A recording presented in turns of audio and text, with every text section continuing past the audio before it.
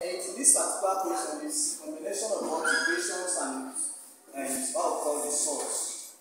We have the root form. If square root of 72 plus square root of 32 minus 3 root 18 equals x 8. Find x. Now to find x in this particular equation, we need to break the square root. Square root of 72 is 36 times 2. Plus square root of 32 is 16 times 2. Minus 3 times square root of 18 is 9 times 2. Because x times square root of 8 is 4 times 2. So we have square root of 36 times root 2 plus square root of 16 times root 2 minus 3 times square root of 9 times square root of 2. We break this, so this is equal to x times square root of 4 times square root of 2. So square root of 36 is 6. 6 times root 2, that gives us 6 root 2.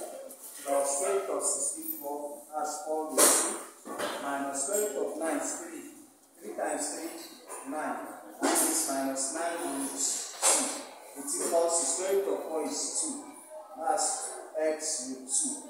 Now, we are left with 6 root 2 plus 4 root 2. That gives us what? 10 root 2 minus 9 root 2.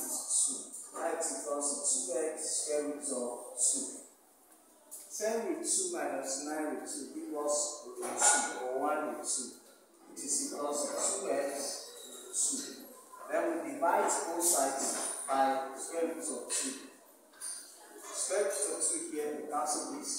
Square root of 2 divided by square root of 2 is 1. That means 1 is equals to 2x. Now finally divide both sides by 2 in order to get x. 1 divided by 2 is equals to 2x over 2. 2 cancel 2. X is equals to half. Therefore, x is equals to 1 over 2. This is the solution for this equation. Please subscribe to the channel.